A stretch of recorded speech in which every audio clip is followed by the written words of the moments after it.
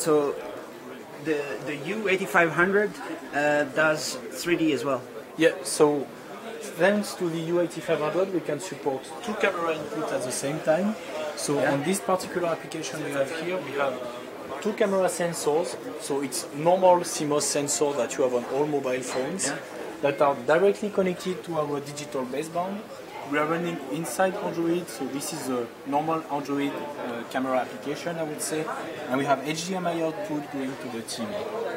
We take two pictures at the same time. The resolution is 720p, we have 30 frames per second, so we have two 720p 30 fps going inside our product and display on the TV. Nice. The 8500 can as well record this. We can record up to 720p 60 fps. 720p 60 fps, 1080p 30 fps? It's equivalent, yes. Yeah, you can also do 30p yes, fps? Course, yes. You cannot do 1080p 15 fps 3D? Does make any sense? 15? Yeah. It does not really make sense. Yeah. Usually you need a 30 fps. Yeah. So that's it. HD camcorder is built in. 3D camcorder. That's cool. Quality is cool. So everybody who has a 3D TV with any kind of 3D, it'll work. Yeah.